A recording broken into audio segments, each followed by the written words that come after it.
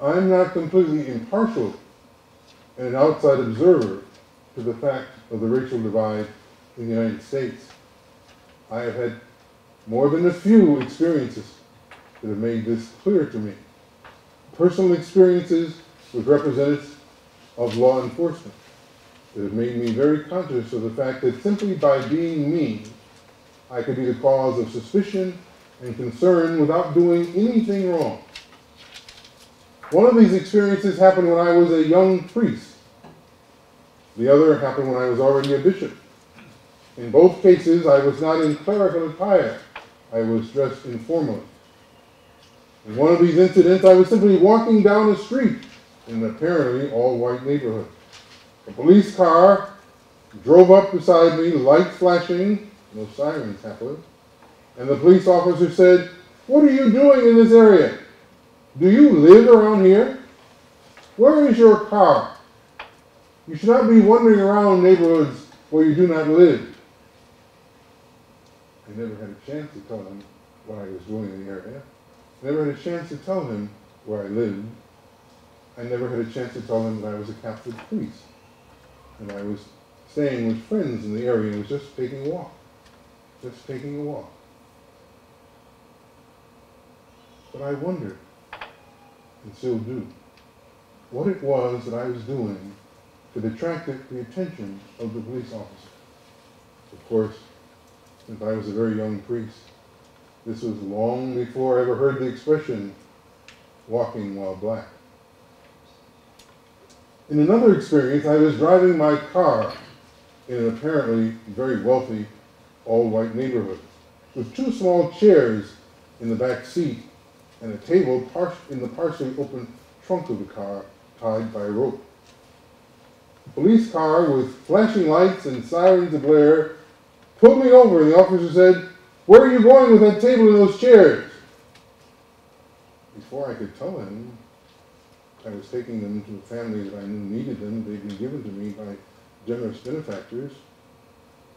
He asked, "Where did you get them? Are they yours? Where did they come from?" Then he said, "We had a call about a suspicious person driving through the area with possibly stolen furniture in his trunk." I wondered what I was doing to make someone suspicious. Many years would pass before I would hear the expression racial profiling. However, when he asked me to open my trunk, beside the table, he saw a large black case. "What's in that case?" I said, "That's my closure." "Your what?" "That's my closure." "Would you like it?" "We'll open it." He opened the case. "What is this?" Taking the parts of the closure. Many Catholics don't know that the bishop's pastoral staff, the closure, is assembled in 3 or 4 parts, and it fits into a case like that. "What's this for? Is this some kind of a weapon?" I think it is the opposite. It is the staff of a shepherd, and it is used in my ministry as a Roman Catholic bishop. "You, a bishop?" "Yes, I am." "Well, how are we supposed to know you were some kind of a bishop?" "Well, you weren't supposed to know, but nevertheless, I am."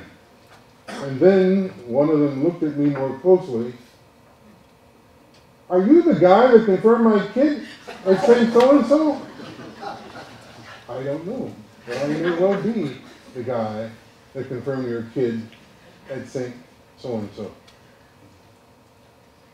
And more recently, and closer to home, in recent weeks, I have received at my residence parents of children studying in our Catholic schools.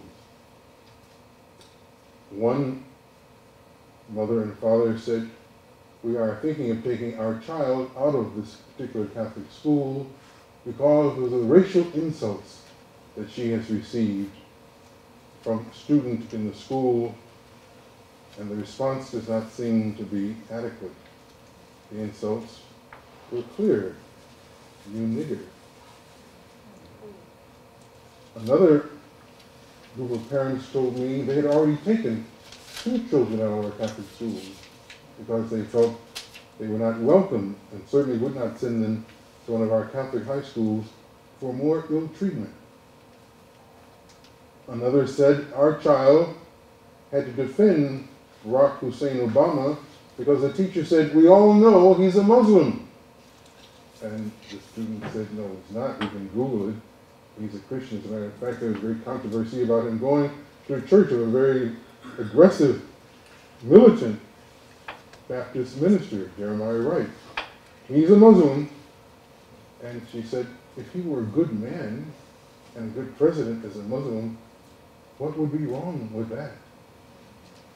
Still another teacher said, you know, all this talk about slavery, many of the slaves were treated pretty well. They got 3 squares a day. It wasn't as bad as people say. To be chained, shackled, beaten, separated from your parents, your children, your language, your culture, your religion. It wasn't as bad as all of that.